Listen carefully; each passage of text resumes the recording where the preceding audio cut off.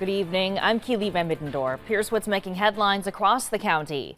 Organizers say for Second Saturday that this month's map is the largest Second Saturday map they've ever put together. 50 businesses around downtown Bakersfield will offer deals and special experiences throughout the day tomorrow. To learn more, you can take a look at the map released by the Hub of Bakersfield. It's available online at bakersfieldsecondsaturday.com.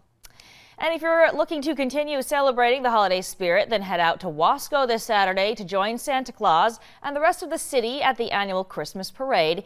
The event kicks off at Wasco Union High School's auditorium with a tree lighting ceremony followed by more holiday festivities. For more event details and times, visit our website, turnto23.com.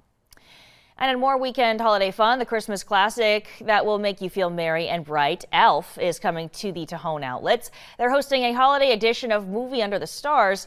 Elf will hit the big screen Saturday evening, but the fun starts earlier. Festivities kick off with a cookie decorating contest at 4 p.m.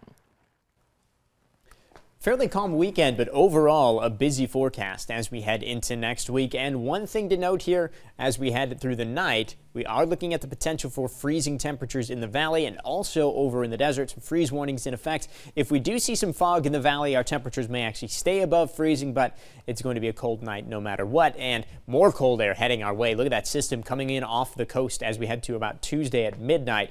We're going to be seeing some impacts from that, including some heavy rain and snow as it pushes into Kern County. And we see that as we take a look at the 7-day forecast here. I'm calling it a 100% chance of rain on Tuesday. I think this is pretty much a sure thing for us. Temperatures very cool behind that system.